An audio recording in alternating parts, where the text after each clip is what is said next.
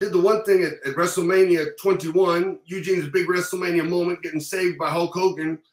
I remember we talked through it earlier in the day. I think Steve Keirn was the agent on it. Muhammad Hassan and Daivari going to come down, beat me up. Hogan makes the save.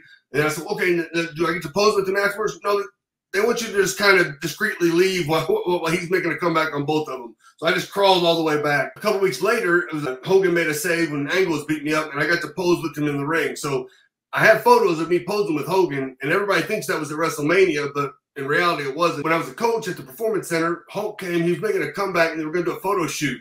And, he recognized me, so I thought I was over. So all the coaches took a picture with Hogan. He left. All of a sudden, Bill DeMott comes in, and that picture had been leaked to TMZ. And they wanted to know who leaked it because somebody's going to get fired. So Bill was yelling at us, and everybody's getting nervous. I'm thinking, did I send that to my mom and she put it on Facebook? Everybody's thinking